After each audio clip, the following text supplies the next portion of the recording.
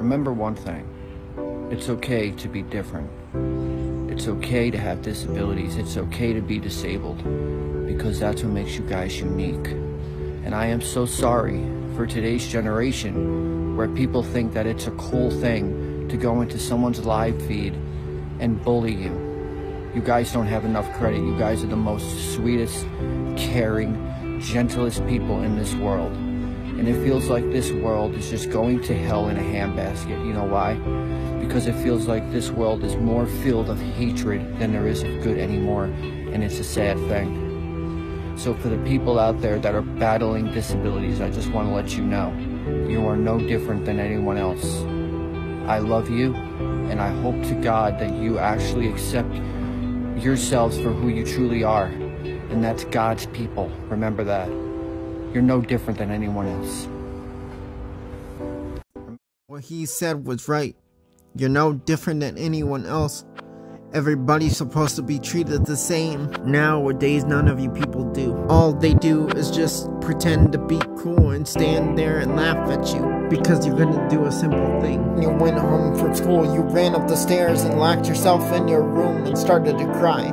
Then your mother knocked on your door and said, "Are you okay?" You yelled, "I'm fine," when tears were rushing down your eyes. She knew something was wrong, so she burst into the door and looked you dead in the eyes and said, "What's wrong?" Mommy, some kids were pointing and laughing at me. I was so confused on what they were laughing about, until I found out they were laughing about me and how I couldn't do a simple thing. Tell me, why is that? Am I not normal? What am I doing wrong? Why are they laughing at me? I'm so confused. Listen, sweetie, you are normal. All you just need is practice. Those kids are just mean. You don't need to be one of the cool kids. Until I grew up with one of them. I was a bully myself. I started bullying this one kid on a wheelchair. I felt bad my whole life, until he was my friend at West Aurora. He said it was all good, but I still think I'm a horrible person till this very day. It haunts me in my dreams every time I go to sleep. It sucks when you live your life